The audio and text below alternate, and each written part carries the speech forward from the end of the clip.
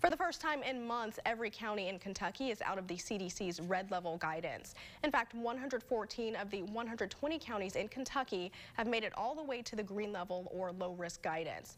Whitley, Knox, Laurel, Clay, Harrison, and Robertson counties remain in the yellow mid-level guidance. Today's numbers report the state's positivity rate at just 2.29%, but health experts are warning Kentuckians to stay vigilant as COVID's latest variant, BA2, has already become the most dominant variant across the country.